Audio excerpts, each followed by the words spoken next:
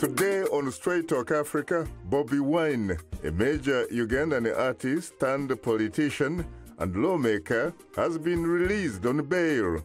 He is a prominent critic of President Yoweri Museveni, and his message of change has drawn traction among Ugandans at home and abroad.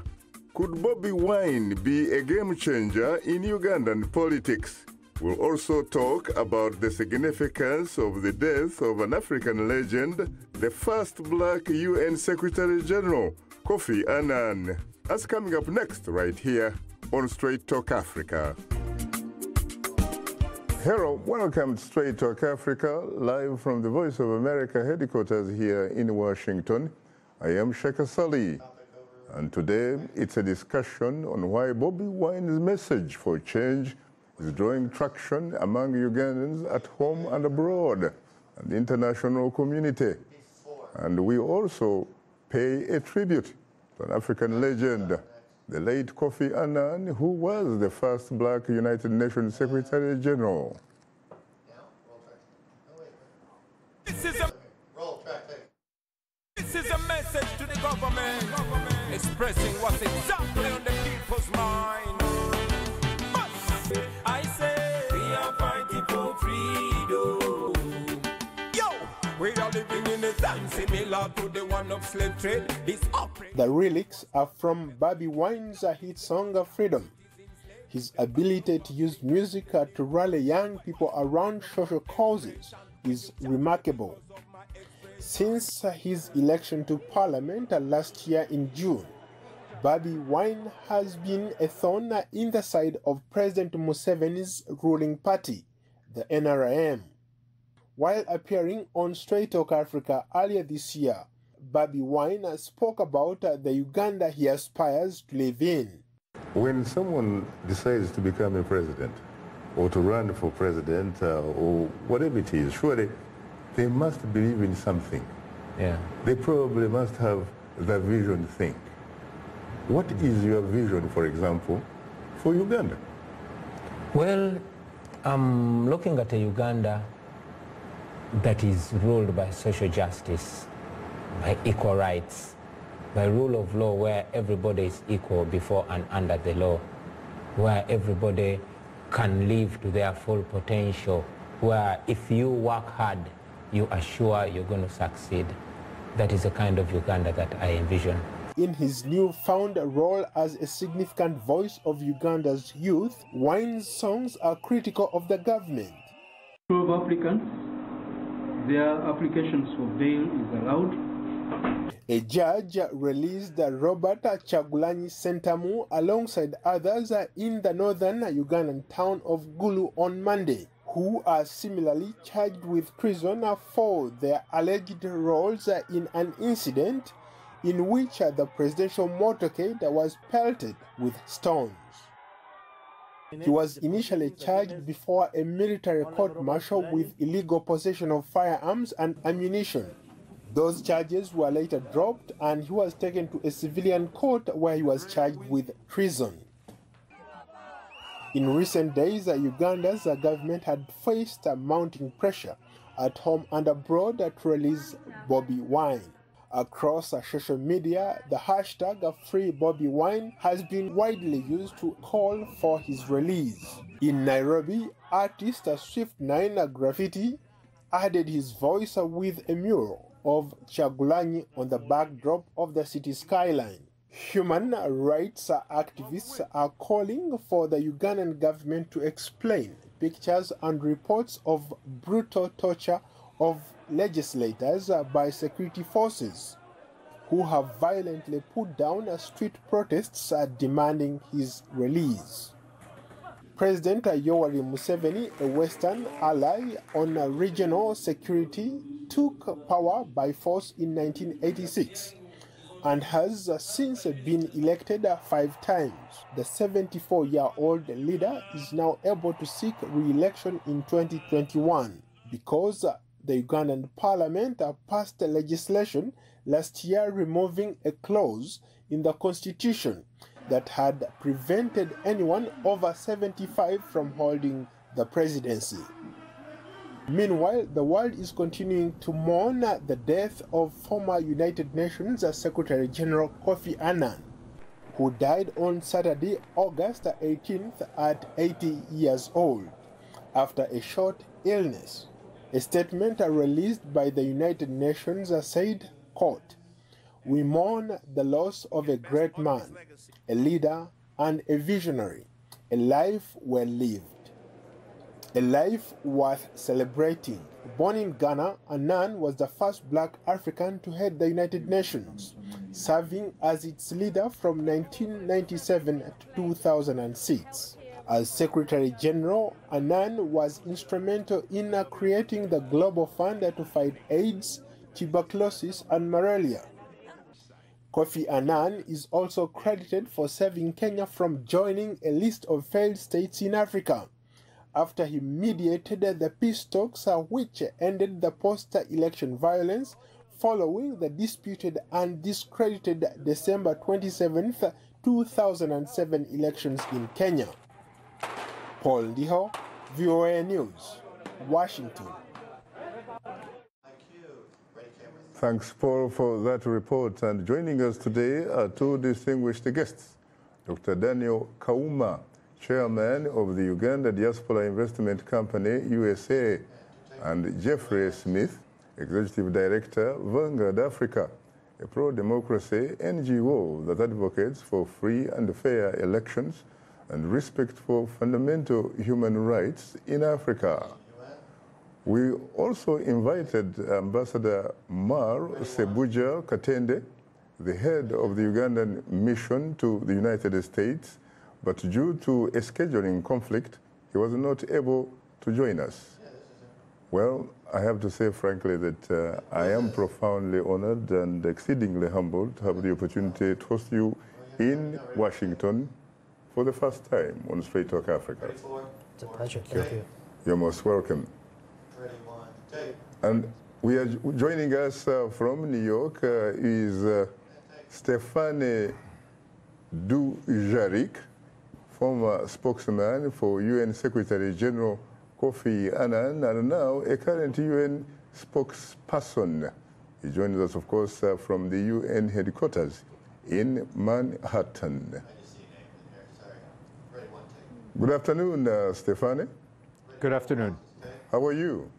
Very well, thank you. It's great to be on your show. It's a pleasure to host you for the first time on Straight Talk Africa, Stéphane.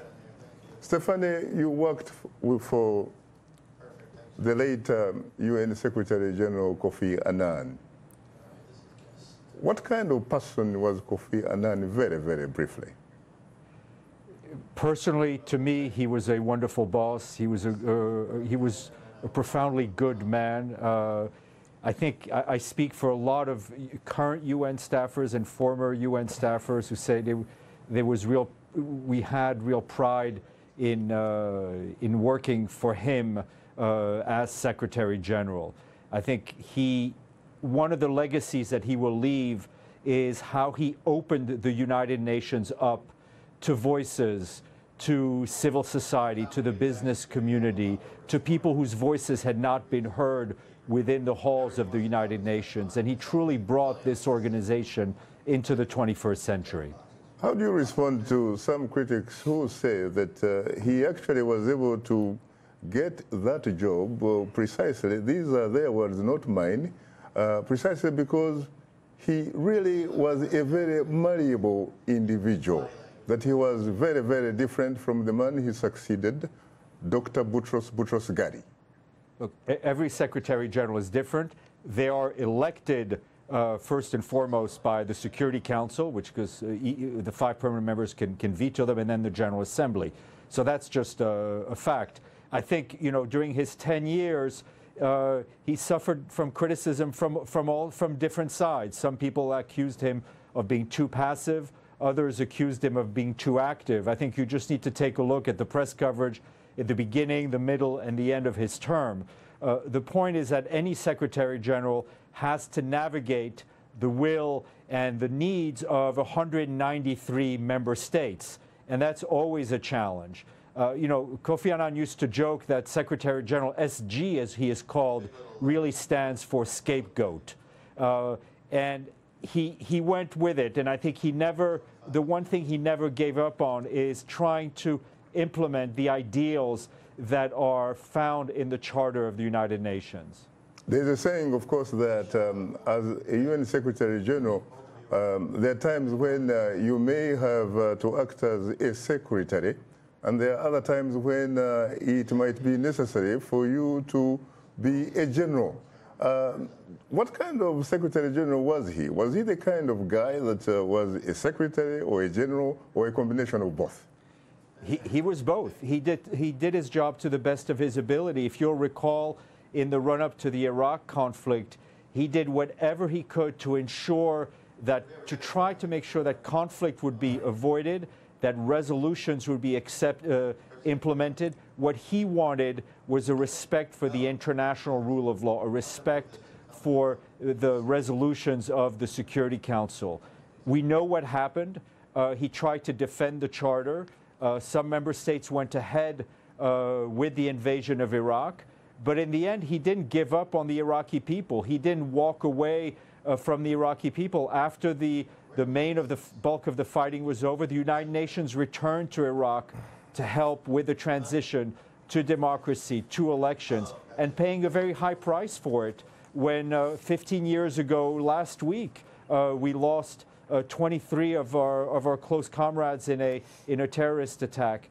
I think, you know, he never gave up, and I think that's how we want to remember him, as a man who never gave up on this institution, which is meant to bring all 193 member states together, and which is never easy. It is one of the most impossible jobs on earth. If you were to put your fingers on it, what would you say was perhaps the single most important decision that he made during his tenure?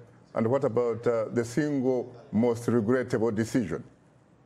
You know, I don't want to engage in that, because I think the decisions depend on, you know, on who they impact. And for all the people that have been impacted, those decisions are important. I think he led what was the first really review of the UN's actions in Srebrenica and in Rwanda. He was not afraid to have people cast a critical look on the organization to see how it could improve, how it could do better. I think one of the most, you know, a number of the important things he did was to usher in the Millennium Development Goals, the first time the international community came and to bring about a roadmap for development to impact everybody on a positive side. The responsibility to protect was also passed under his mandate. And I think what your reporter mentioned in his report, how he brought the business community, the NGOs and member states together to fight the spread of AIDS. And I think that was it was a successful turnaround from where we were at the time. You talked very much about reform, UN reform, the need for UN reform, especially the fact that when you look at the UN Security Council, it is not democratic. How far did he go in that direction? Well, I think like most Secretaries General, he understood the need for the reform of the Security Council, for Security Council to be a reflection of the world that it is now as opposed to the world that it is in 1945. But the decision, the power to reform the Security Council rests in the hands of member states. It is not something that the Secretary General can order with the wave of a wand. It's a change in the Constitution, in the Charter of the United Nations, and that's something that member states need to do. But I think he understood that the legitimacy of the United Nations not only passed through reform of the Security Council, but also to make sure that everyone's voice was heard at the UN. And I think NGOs, civil society, for the first, you know, had a much greater voice thanks to the efforts that he put in, and that those efforts continue to pay off today. Your current boss, the UN Secretary General, Mr. Guterres, has described or characterized Kofi Annan as the UN itself. What does that exactly mean? Well, it means that, you know, for Kofi Annan, his entire just about his entire professional career was spent within the UN system. He was a product of the system. He understood the UN, and that's why he really embodied the UN when he was Secretary General. I mean, his professional career cannot be dissolved from the United Nations, and I think that's what Antonio Guterres meant when he said in many ways he was the United Nations when Mr. Guterres paid tribute to Mr. Annan after his death. On that note, Stephanie Dujarric, former spokesperson for UN Secretary General Kofi Annan, thank you so much for sharing that information with us. Thank you very much, and thank you for having me on the show. You're most welcome, and of course, come again. Will do. Take care. Thank you. You too. All right. Cap UN, keep him going. Yes, and joining us from the Ugandan capital, Kampala, is Mildred Tuhaise, a senior reporter with NBS Television, a Ugandan independent television station. Good evening, Ms. Tuhaise.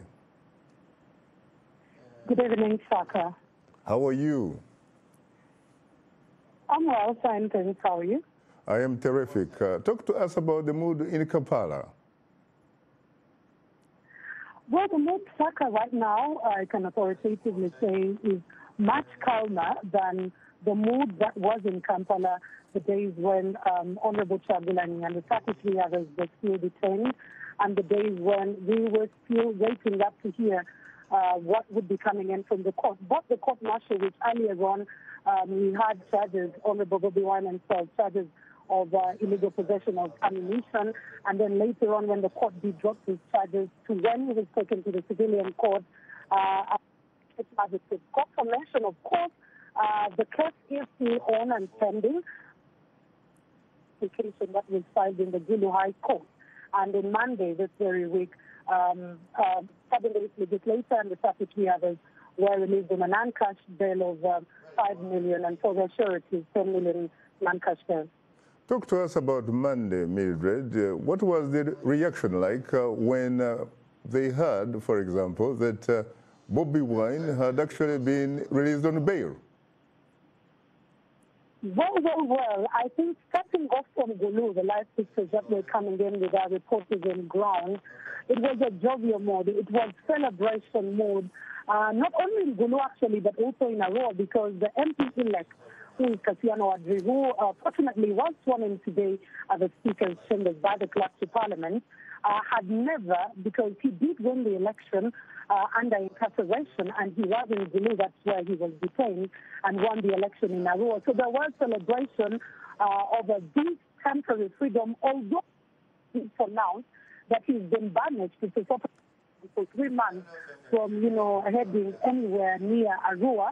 It was a celebration right there, and if he has to go there, he has to seek court permission. Coming back to Gulu, there were fans of Bobi Wine, or he suddenly declared that commonly known as Bobi Wine. It was celebratory mode, and there were lots of people chanting, "People power, our power." This is the slogan, of course, of the People Power kind of group. And then back in Kampala, I personally witnessed celebrations in the ghettos here, and particularly in an area called Kamocha. There were celebrations thrown. There were stickers, the flyers of Bobi Wine, and they were celebrating. It was actually a trans-night sort of a party for the people here who were celebrating the temporary freedom of 7 days legislature and the other 33, of course. Now, Mildred, you mentioned that Cassian Wadley has actually been sworn in as a member of parliament representing Arua, and yet he is not allowed to step foot in Arua. Is there some sort of or some kind of martial law in Arua? Well, when appearing before the Gulu High, of course, prosecution raised the concern that probably the he would be involved in illegal possessions, or there would be a little bit of chaos because people haven't seen him from the time that he was elected into that particular position. So because of the concerns that was raised by prosecution. They asked that he and then the presiding judge actually asked up until when, because also the defense lawyers were concerned how much time, because it seems to be an ambiguous time. And then the presiding judge did indicate that it would only be 3 months, but also cited that in case it was urgent, that he definitely needs to go to Arua, then he would have to seek court permission and see how security can help him access the area, because also the defense lawyers did cite out that if in case it is an issue or an issue of gathering that is catered for under the Public Order Management Act of Uganda, so that needed not to be an issue to prevent him from going there. But court remains firm that he is given 3 months. But just in case he needs to seek permission. As we talk, Mildred, where is Bobi Wine and his colleagues? We gather, of course, that they are expected to report to the courts in Arua on Thursday. Yes, exactly. They're expected to report to the court, but currently, Honorable Trabilani Sentamo, also known as Bobi Wine, is receiving treatment under Rubaga Hospital because it was very urgent that he needed medical attention, because even in the courtroom, he looked very frail. He could not sit for a very long time. Actually, in the courtroom, there are the accused, 2 accused persons who collapsed due to, their health status right there. So he's receiving treatment in Rubaga Hospital. And for members of parliament like Kasiano Adri, who didn't receive really very grave injuries, he was wanting to get like a and he's at his home. We actually spoke to him today morning on the morning show, Morning Breeze, and he seemed to be very, very jovial and in a very happy mood. Same as other members of parliament, because other members of parliament like Gerald Karanga and Tungamo municipality representative is as well fine. He's at his home. Kasiana Wadri, like I said earlier, Paul Moiro as well, had a little bit of issues with his hand, but he's well. They're all in their homes, aside from Honorable Trabilani, who is still taking medication, and the other accused who are still taking medication in their other areas. Well, on that note, Amot, Mildred Tuhaise, thank you so much for sharing your insight with us. You're welcome, Saka. Thank you for having me. It's a pleasure. Let me come to you, Daniel Kauma. Yes, sir. What about from your vantage point? You belong to the Ugandan diaspora. Yes.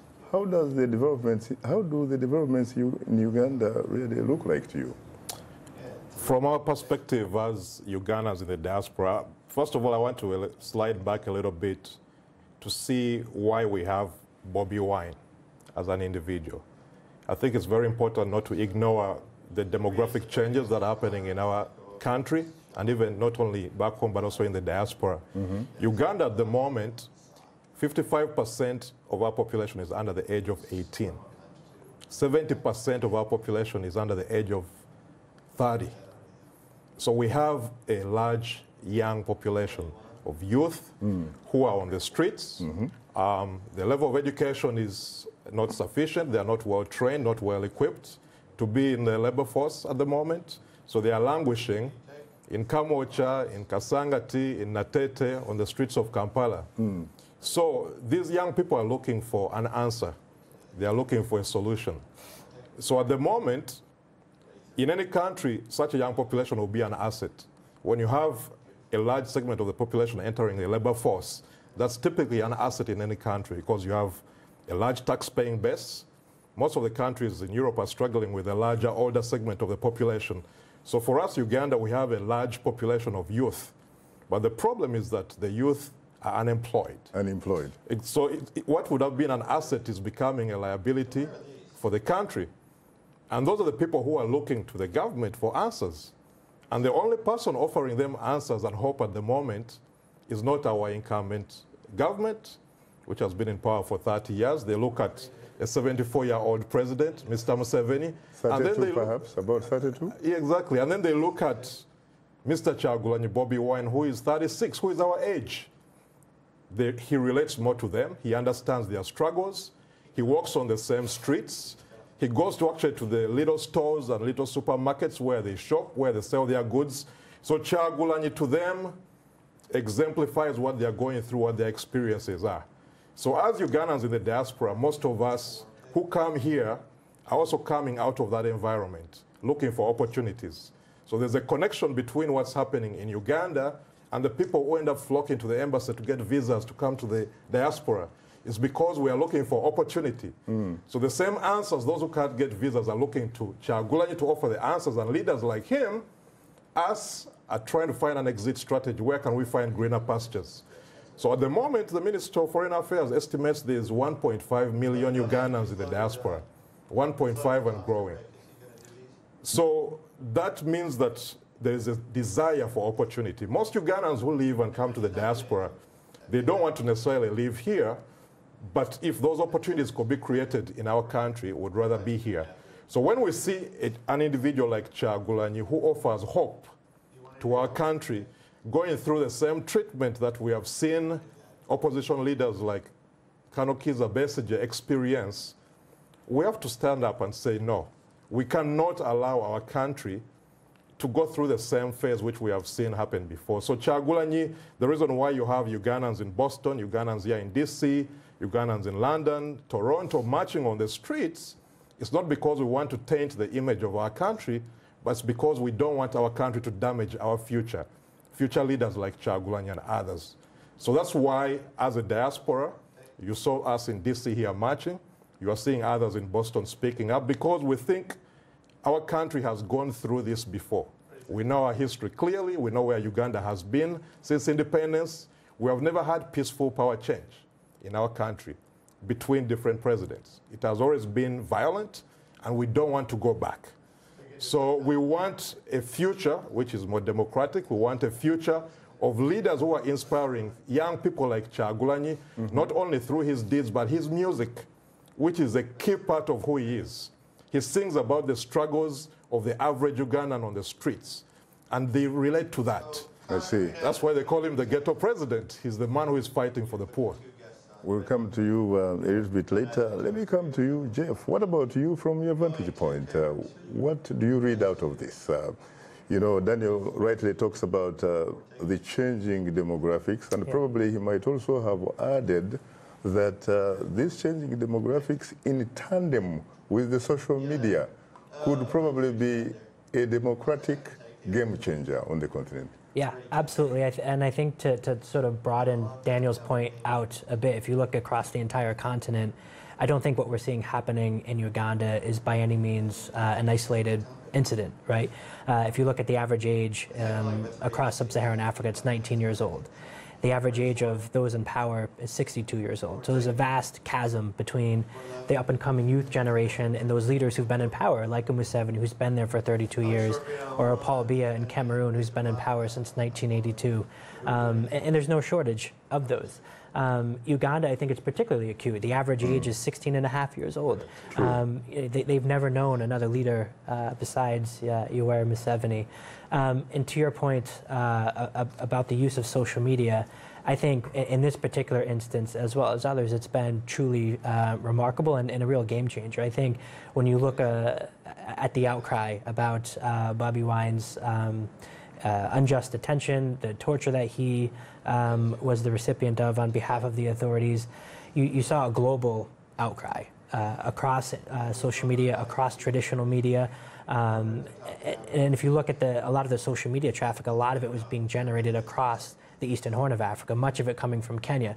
You saw the Africans Rising Collective, which is very active in West and Central Africa and Francophone Africa, really helping to elevate the cause. And not only Bobi Wine, but you started to see sort of other spin-off initiatives where Free Diane Rwigara, who's currently detained for now 1 year as of today in Rwanda. So I think it's really galvanized a lot of people across the globe, because to Daniel's point, he speaks to a much broader audience than someone like a President Museveni can ever hope to speak to. Well, I have to say, time is not our best ally, but we'll come back to that and more later.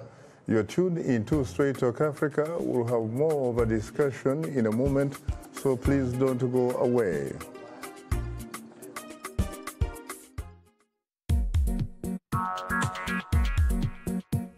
Like Voice of America on Facebook.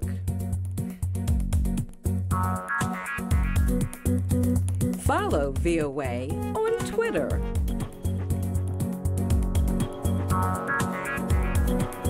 Join VOA on our YouTube channel. Like, follow, join VOA. Today's youth are not just the next generation of African leaders, they are today's leaders. And this is the time to invest in them. Today, not tomorrow. So let's connect. Let's engage with each other on issues that will transform our societies.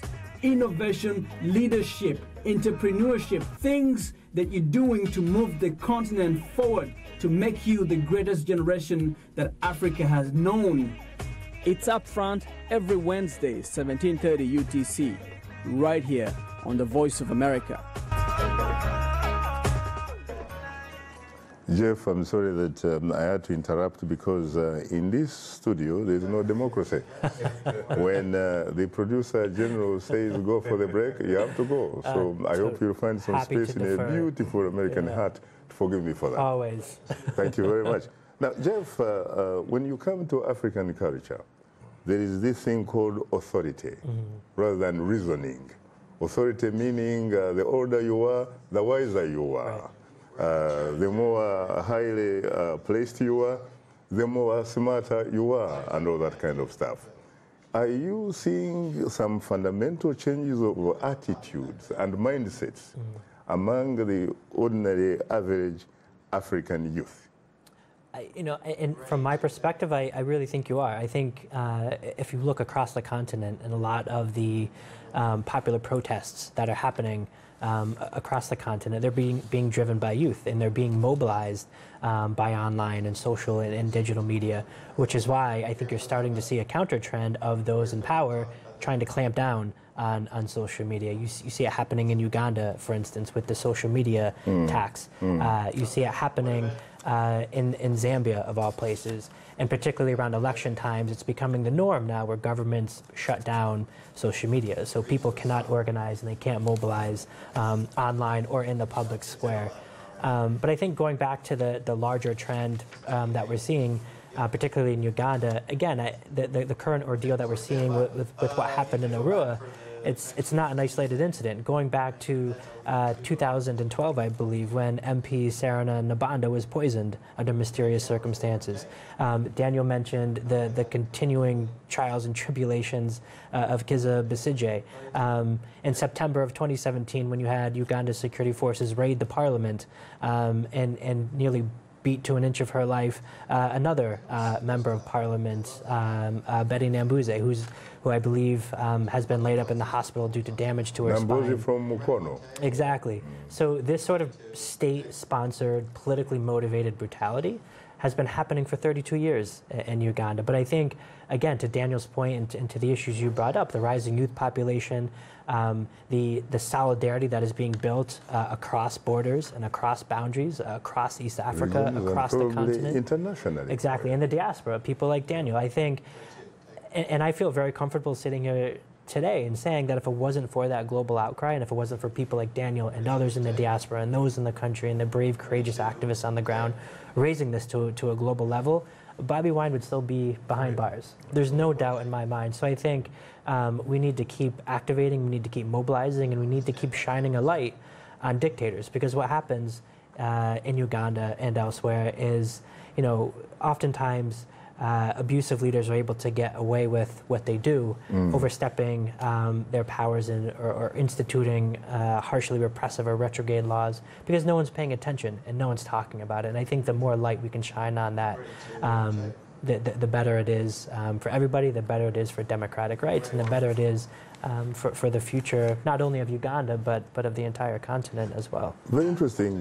Daniel, what about supporters of Yoweri Museveni, who says that in Museveni, you're looking at a uniquely gifted leader, something perhaps akin to really, essentially something that is very rarely seen in society.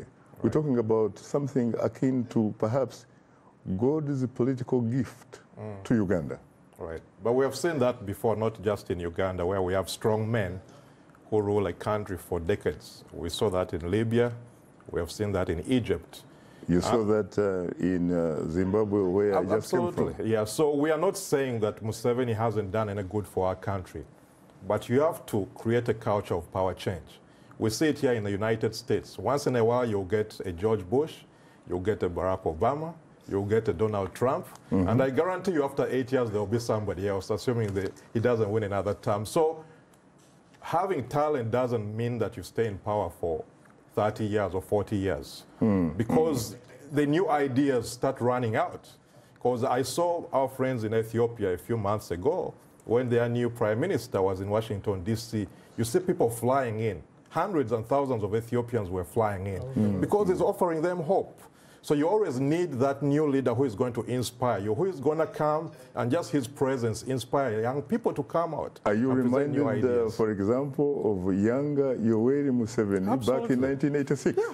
When Museveni came out in 1986 with his 10-point program, people were excited. People came out, they were laying mats on the streets so that the convoys drive through Kampala. We don't see that anymore. Why is that so? Is it because perhaps there is now what some would call a trust deficit? Absolutely. Trust deficit. Yeah.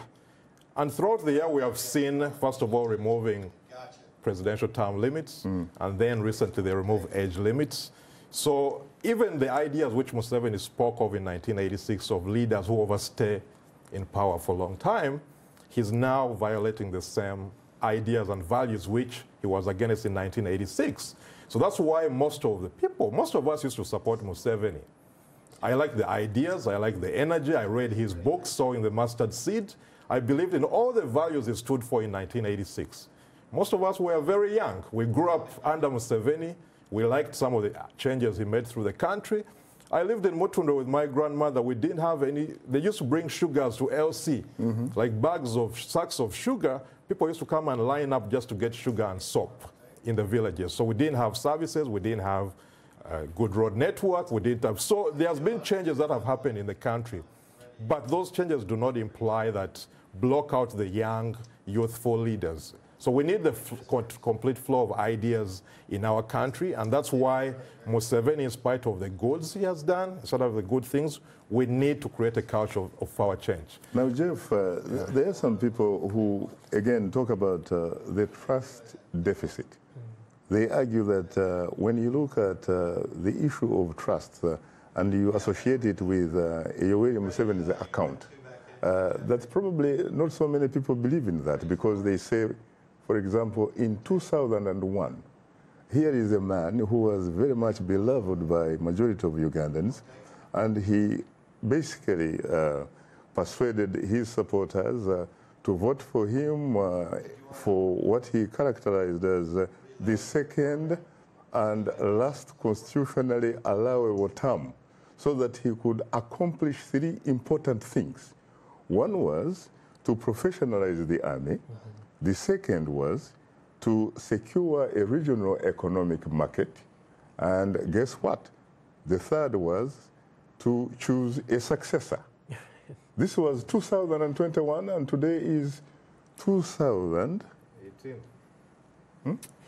Yeah, I think it's fascinating, and you brought this up during the conversation we were just having. If you read what he was writing and speaking about in public in 1986, is, you know, he said very clearly, the problem in Africa is leaders who overstay their time in power, and here we are 32 years later. But he corrected himself later in a BBC interview that actually what he meant was the leaders who stay in power without being democratically elected. Right. And later in Kisumu, in Kenya, he actually said being in power for a very long time is a very good thing.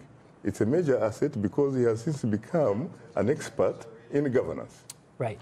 And I think what Museveni and others in the region have done a masterful job of doing, to be quite honest, often with the support of the West and the United States in particular, is portray himself as a bastion of stability in an otherwise unstable, tenuous region. Is right? that true? So my point there is that stability for whom? Who is that stability for? Is it and stability what is the definition of stability, really? Right. And if you have no, for example, if you have no socio-economic justice for your people, is that stability really? No. That's exactly the crux of the question, is you have to ask yourself that. Is it stability for the political opposition who is routinely beaten, jailed, killed, exiled, or disappeared? Is it stability for journalists and the press who are being savagely beaten by Museveni's security forces in the streets of Kampala? Is it stability for our lesbian and gay brothers and sisters in Uganda who are targeted and persecuted on a daily basis due to retrograde laws in the country? Is it stability for the economic migrants leaving the country in droves? My answer would be no. And I think, but you see that with strong men across the continent, these autocrats who sort of embolden themselves and position themselves on the international stage as these somehow arbiters of stability. Again, I mentioned Paul Biya earlier in Cameroon. Again, he's done a masterful job in Central Africa of doing that. And what I think you're starting to see... He has been in power since 1982. And arguably since 1975 when he was Prime Minister. When he was Prime Minister under Ahidjo.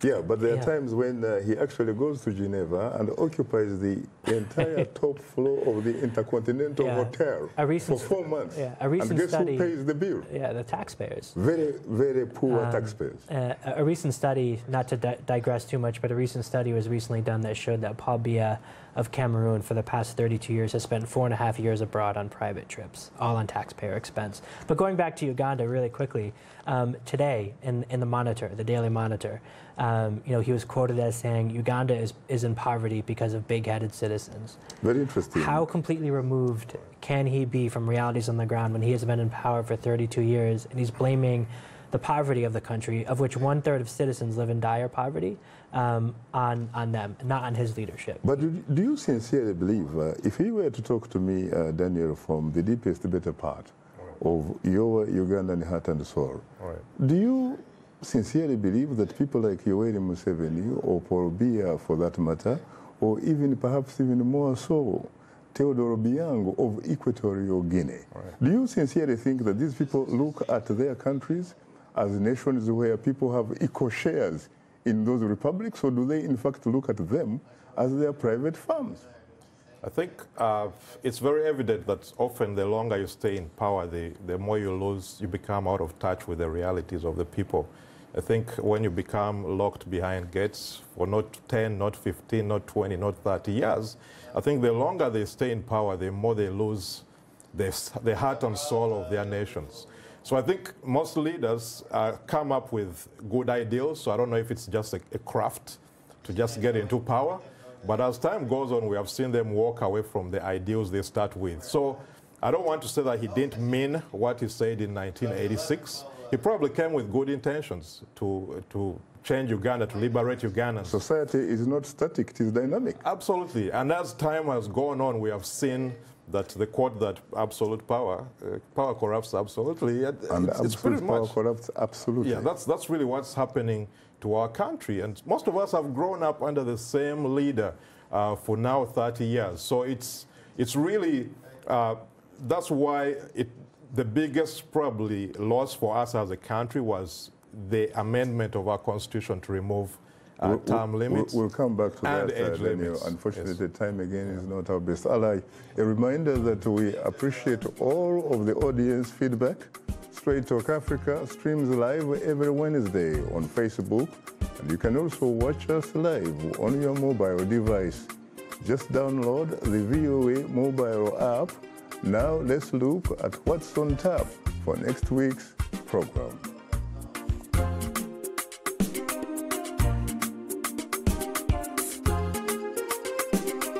On the next Straight Talk Africa, VOA presents a town hall special introducing members of the Mandela Washington Fellows for Young African Leaders Initiative.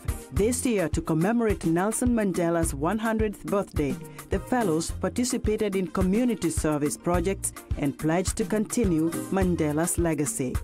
An in-depth discussion with the Yali Fellows on the next Straight Talk Africa.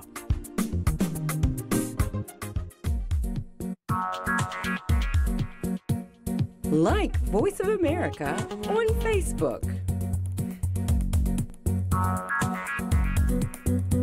Follow VOA on Twitter.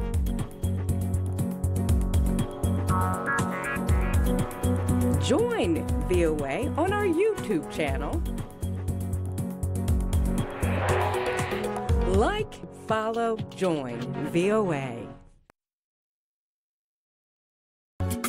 If you like today's show, please write and tell us what you think or give us some suggestions. Be sure to tell us what station you're tuned into. Our address, Straight Talk Africa, Voice of America, 330 Independence Avenue Southwest, Washington, D.C. 20237 USA. Or send us an email at africatv@voanews.com. Log on to our website at voaafrica.com. Or post your comments on Facebook. Keywords Straight Talk Africa. Thank you very much, Esther Gizeye. And of course, this is Straight Talk Africa, coming to you live from Washington.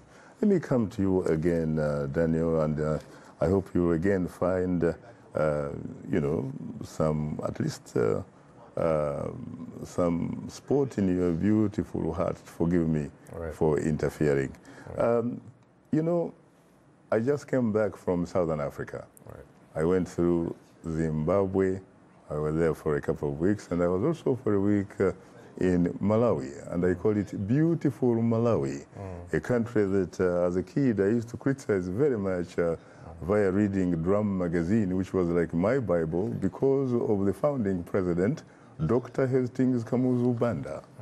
But guess what? I had a great opportunity to interact with Malawi's second president, Bakili Mulusi.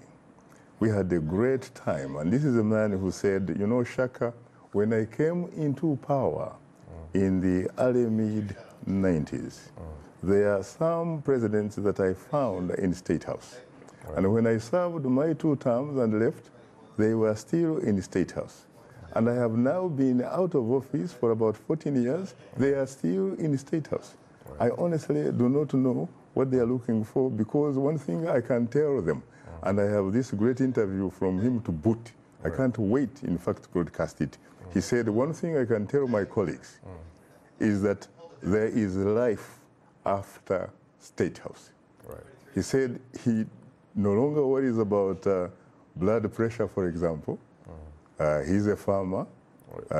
He's an elder statesman. People go there for advice and what have you. He is very comfortable. And as a matter of fact, we walked in his house on a beautiful hill overlooking Blantyre. And I said, it must be very good and feel good to be a former president of a republic. Why is it that some of these people can't take a cue from people like Bakili Muluzi? It's really, it's hard to tell for the case of Uganda, honestly. I think most of us have been debating this for a long time, that is it better to be under the same person, especially our older generation, which is risk-averse, our parents and grandparents. They kept bringing up memories of the 80s, the 70s, when we had a lot of leaders coming and going violently. But that segment of the population is going away. And I think that explains the violence you have in Uganda today, because the NRM used to count a lot on the rural segment of the population. That used to be their strength. But the last elections in Uganda, the midterm elections, the by-election, sorry, of the members of parliament, which they have lost to the opposition, I think have sent shockwaves throughout the NRM that the demographics of the country are no longer in their favor. Like the times of telling this generation stories of the past, that we fought the war, we came to save you, we liberated the country. Those stories they have used to convince voters, especially in rural Uganda, to vote for them, are no longer resonating with the majority of Uganda, especially the demographics talked about of the young population. So I believe that's really sending shockwaves. That's why you see the reaction you're seeing on Bobi Wine and other opposition leaders, locking them up, charging them with treason. They're coming to terms with the reality of this generation, which is pushing them out, saying we need change, we need democracy, we need power change. Because at the moment, anytime you get into power, it becomes tempting. I don't know if the people behind him who are benefiting from the regime who don't want him to go. The hunger Exactly. zone. That's the theory which has been put out there, that maybe the man is tired, but the people are urging him to stay. But where does the buck stop? Until death, it seems. Who do you think puts those hangers on in those positions? They don't put themselves there. Right. Right. So at the moment, right now... But I think it should also be a collective responsibility, especially of the elite. Right. Especially when you look at the institution of parliament, for example, really.